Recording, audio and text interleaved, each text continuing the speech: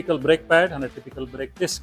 Ensuring you have enough life in the brake pad is of the prime importance. That is the only user serviceable item when it comes to brakes. This is a brand new pad.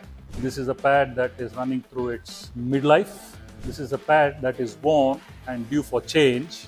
This is a pad which is no longer a pad. Do not ever get your motorcycle into this state. It is dangerous. It could cost your life. Changing pads on time can save you the disc. You see, this disc has developed a step.